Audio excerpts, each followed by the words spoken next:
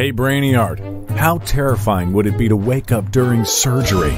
I mean, you'd be lying there on a cold metal table with a slew of doctors hovering around you, holding all manner of strange and intimidating tools, and they'd be operating on you.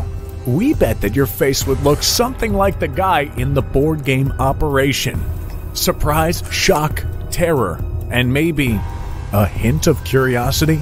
Well, lucky for you, Brainiard, we have all the facts on this rare occurrence. From how exactly doctors get you ready for surgery, to what techniques they use to put you under, to why some people wake up and others don't, and also what doctors do to ensure that this doesn't happen. We'll even talk about some real-life stories from people who have had this happen to them. Don't worry, Brainiard, we have science on our side for this one. Just lie back, close your eyes, put on the mask the doctors hand you, and count back slowly from 100. And get ready to wake back up. We're gonna give it to you straight right off the bat. Waking up during a surgery does indeed happen. As you can imagine, it is a rare occurrence, but it is not unheard of for a patient that was put under to wake up, or to not experience the pain-diminishing effects of anesthesia. What exactly is anesthesia? Well, we're glad you asked, Brainiard. Let's break it down for you. Anesthesia is when doctors will give you medication so that they can perform a surgery without you feeling pain, or in some cases, without you being conscious. There are 4 types of anesthesia that can be administered, and which one you'll get depends on the type of surgery and also what your doctor recommends for you based on your medical history. These 4 types are general, monitored, local, and regional.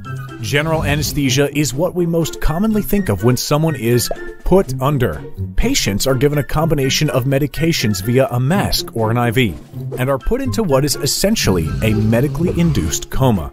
In this state, your muscles will be paralyzed, and this includes your diaphragm, so a ventilator is used to help you breathe. Your vital signs will be monitored closely by a medical professional, and when the surgery is over, you will be administered different medications that will wake you back up. General anesthesia is not used for every surgery. In fact, it is saved solely for the really serious stuff, and this is because it is the strongest type of anesthetic out there. It will only be used for surgeries that are either extremely long or extremely painful, like knee replacement and heart or brain surgery.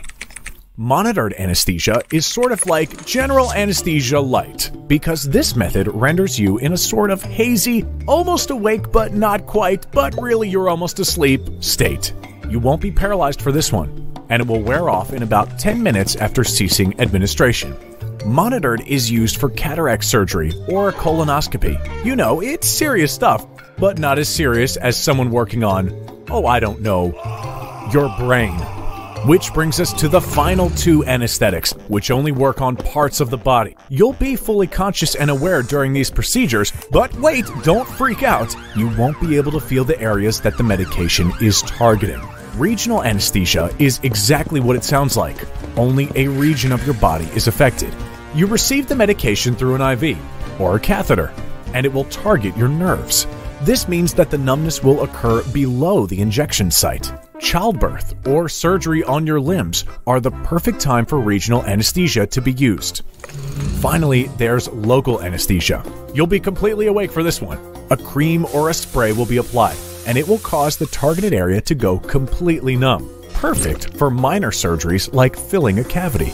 As you can imagine, depending on the type of anesthetic, as well as the seriousness of the surgery, there can be quite a few side effects. They can be as little as soreness, nausea, or vomiting, to more serious side effects like low blood pressure, difficulty urinating, nerve damage, long-term memory loss, or difficulty breathing. But what about waking up during surgery? What's the deal with this phenomenon? Why does it happen? How often does it happen? And can I get my money back from the hospital? Brainiard, calm down. We're going to the facts for this one. Here's what you need to know. Stats-wise, this is an extremely rare occurrence. In the US, only about 1 or 2 in every 1,000 patients will experience what is known as anesthesia awareness, which is when you will be in some state of consciousness when you aren't supposed to be, or sometimes a full-on waking up during a surgery. Another study which surveyed 3 million patients who had undergone general anesthesia in the United Kingdom and Ireland found that only 1 in 19,600 would wake up during a surgery. So, yeah, this is rare. But Brainiard, we know you're a man of science. You want to know the whys behind this anesthesia awareness thing. What is going on that would cause someone to wake up before they are supposed to? Well, studies have shown that when 1 or more of the medications administered to put someone under has been used in an insufficient amount, then someone can absolutely wake up either partially or all the way. Here's the thing, some surgeries that require lower doses of anesthesia are the ones that seem to have this phenomenon happen more than others. Surgeries like a C-section are a prime candidate for the dosage to be too low because doctors want to make sure that they aren't harming the baby.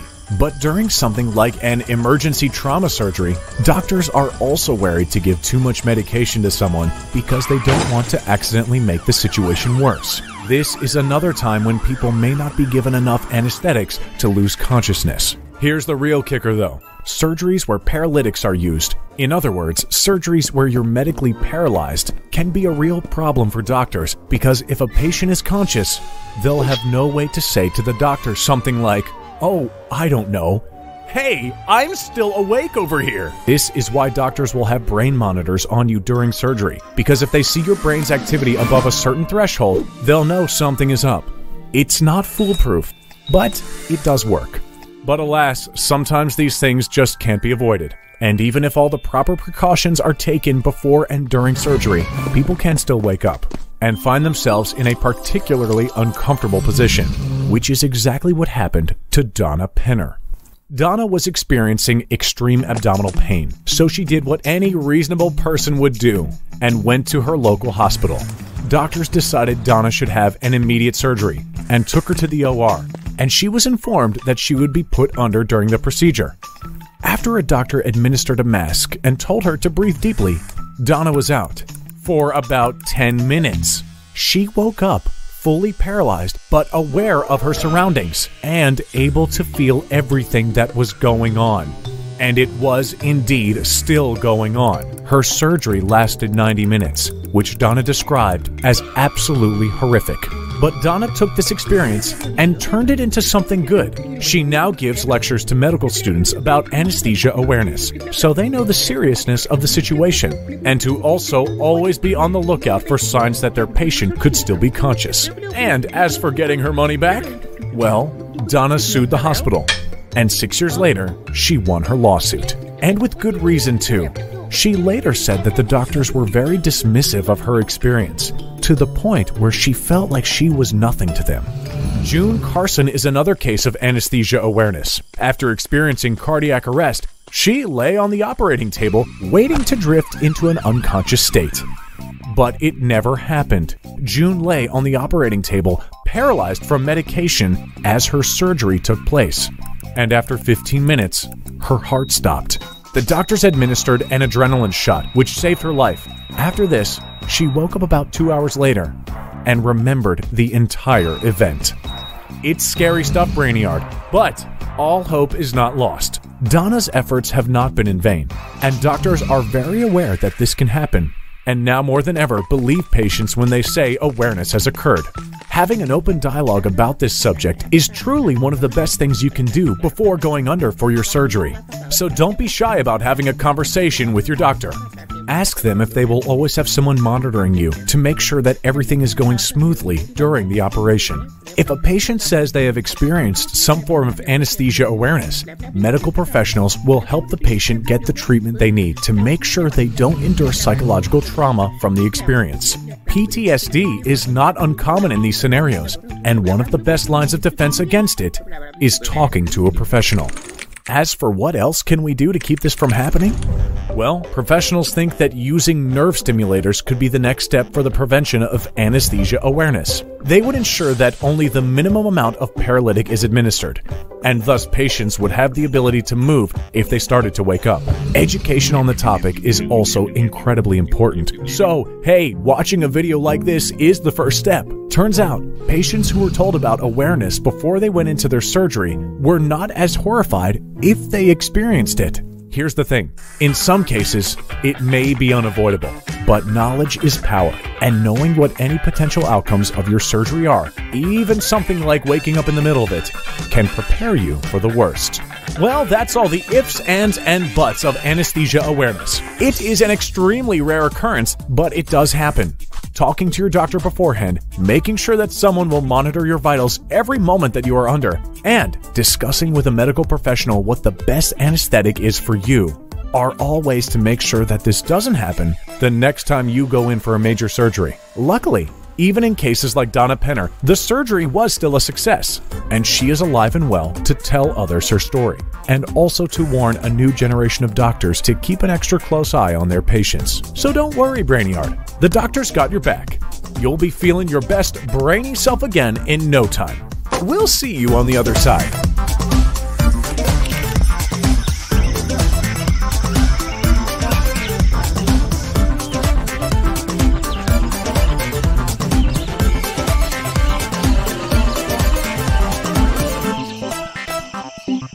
You